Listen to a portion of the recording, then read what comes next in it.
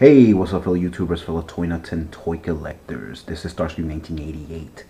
And today on this first video, I will be showing you the first wave of the Bandai's Power Rangers Legendary Ranger key packs.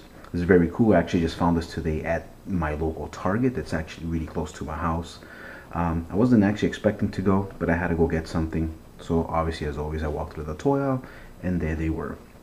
So I'm gonna do this in honestly 7 parts, and then the only reason I'm doing it that way is because I feel that there's gonna be maybe some sets that people might not care for.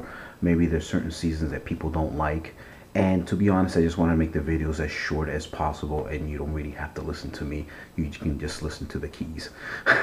So with further ado, this first set that you see here, this is part of assortment in 38252.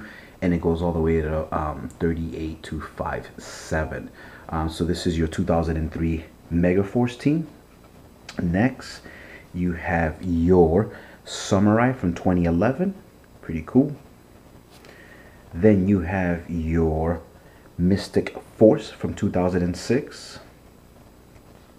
Then you have your Lost Galaxy from 1999. Then you have your Wild Force from 2002. And to finish off that first set is the Light Speed Rescue from 2000.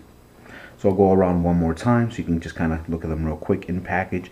They are really cool packages. I like the fact that it has each Red Ranger, the leader of each team, on its main piece there, as you can see, and it looks like he's holding a morpher. He's about to put a key in and whatever, so that's very cool.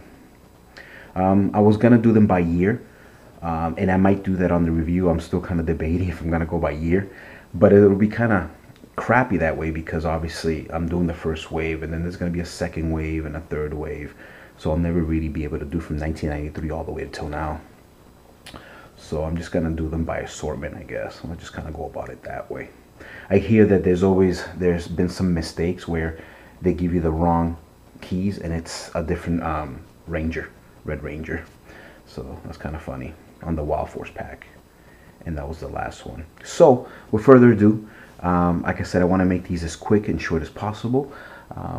Stay tuned and you'll see the next 6 quick reviews with the Ranger, or with the Morpher I should say. Peace. Later.